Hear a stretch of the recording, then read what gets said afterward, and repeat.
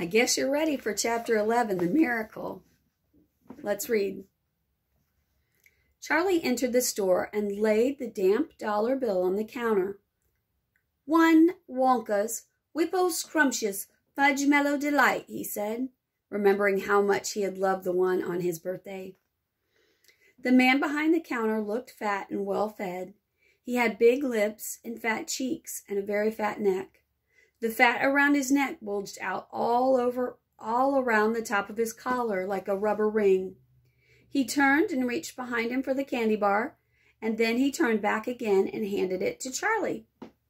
Charlie grabbed it and quickly tore off the wrapper and took an enormous bite, and then another and another, and oh, the joy of being able to cram large pieces of something sweet and solid into one's mouth, the sheer blissful joy of being able to fill one's mouth with rich, solid food. You look like you wanted that one, Sonny, the shopkeeper said pleasantly. Charlie nodded, his mouth bulging with chocolate. The shopkeeper put Charlie's change on the counter. Take it easy, he said. It'll give you a gut ache if you swallow it like that without chewing. Charlie went on wolfing the candy. He couldn't stop, and in less than a half a minute, the whole thing had disappeared down his throat. He was quite out of breath, but felt marvelously, extraordinarily happy. He reached out his hand to take the change, but then he paused. His eyes were just above the level of the counter. They were staring at the little silver coins laying there. The coins were all dimes. There were 9 of them altogether.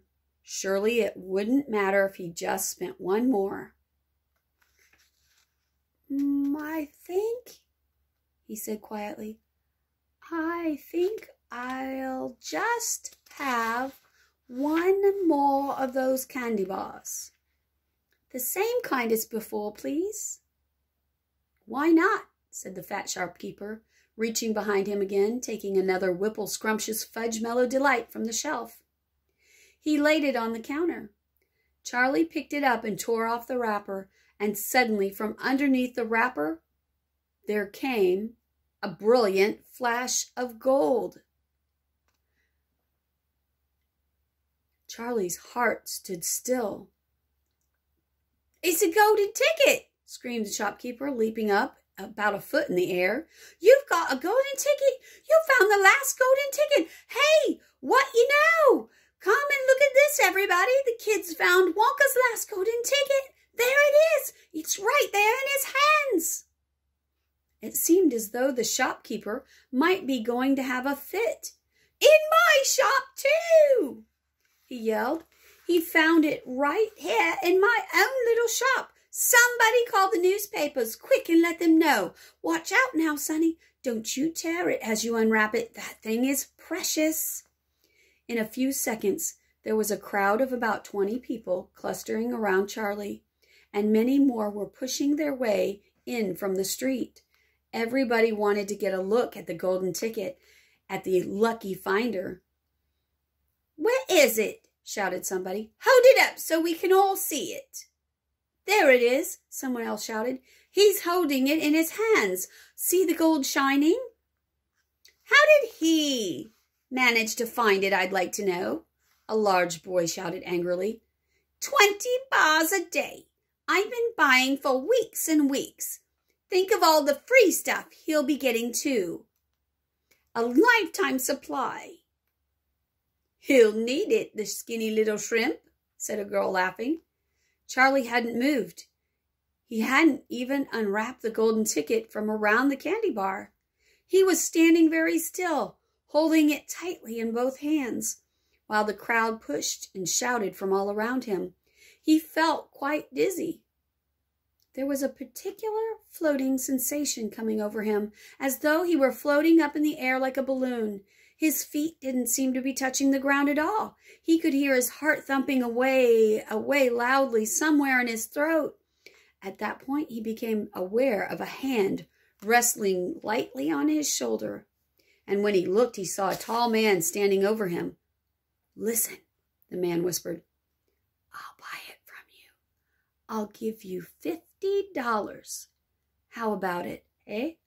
And I'll give you a new bicycle as well, okay?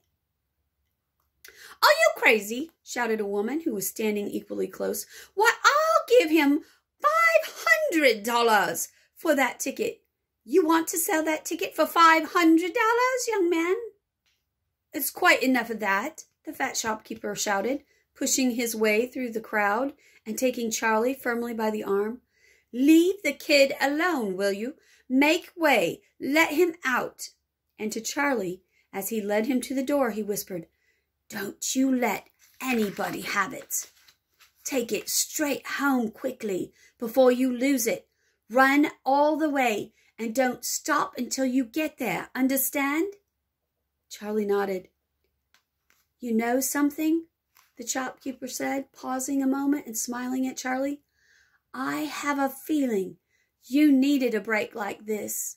I'm awfully glad you got it. Good luck to you, Sonny. Thank you, Charlie said, and off he went, running through the snow as fast as his legs could go.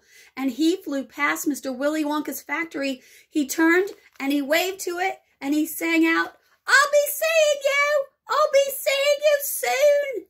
And 5 minutes later, he arrived at his own home. Wow. I hope you come back to read chapter 12, what it said on the golden ticket. Until then, see you.